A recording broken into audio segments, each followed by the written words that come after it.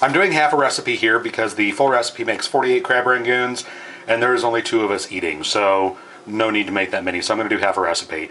I've already got my cream cheese softened in a bowl here. I'm going to add in my imitation crab meat.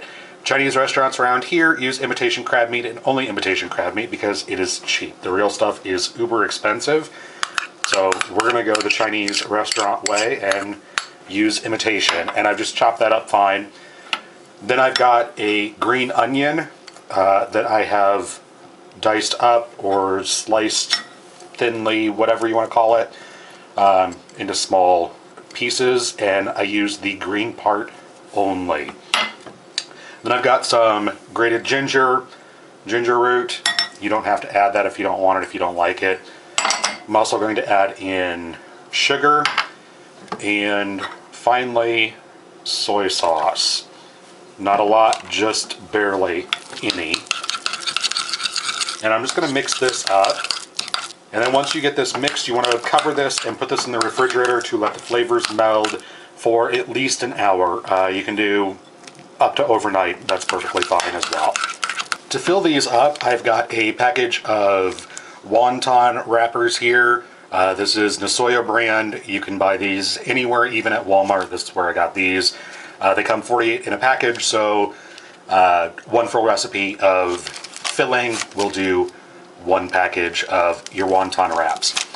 Anyway, what you're going to do is take your wonton wraps like so, and you're going to take a teaspoon, a level teaspoon of your filling, and place it right in the middle like that. And then you want to pick this up. I find it easier to fold them when I'm holding on to them. I've got some water here, and I'm just dipping my finger in it, and I'm going to wet the middle of the 4 sides here with water, just like that. And then what you want to do is pinch these. You're going to take this side here and pinch it to this side here. So you just want to pinch it together like that. And then you're going to take this side here and pinch it with that side there. Just like that. Get that flap up, and then you're going to bring these 2 to the middle, just like that. And then put it down and flatten the bottom, and that is how you fold the wonton wraps, or stuff them, or however you want to say that. So I'll do it one more time. Put a teaspoon in the center. Lick your fingers if you're the only one that's going to be eating these. Wet the 4 sides there. Pinch those 2 together, these 2 together, and then finally pinch it together in the middle, flatten the bottom, and there you go. Alright, now that I got all of my crab rangoons folded up, I heated some oil here over medium-high heat until it came to 350 degrees. Unfortunately, my candy thermometer broke on me, so to test this to make sure that it's warm enough, all I did was take a piece of bread, stick it in there, and wait for it to bubble. And when it starts bubbling, it's usually a pretty good sign that it's ready to fry. So I'm just going to take my crab rangoons and place them in here, just a few at a time. And when these get to be a nice golden brown color, my oil could have stood to be a little bit hotter.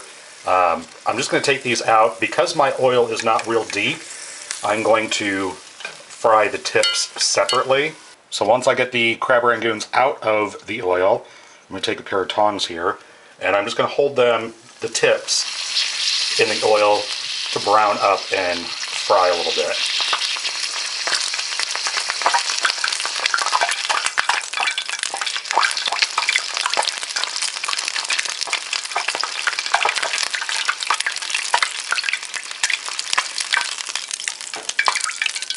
Just like that, and that gets the tips brown for me without using a ton of oil.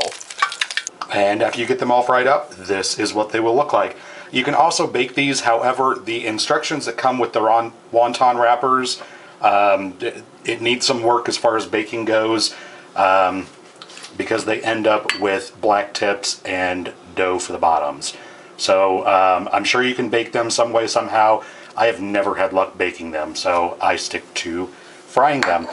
But there you go. That is how you make crab rangoon restaurant style. Hope you guys enjoy, and thanks so much for watching.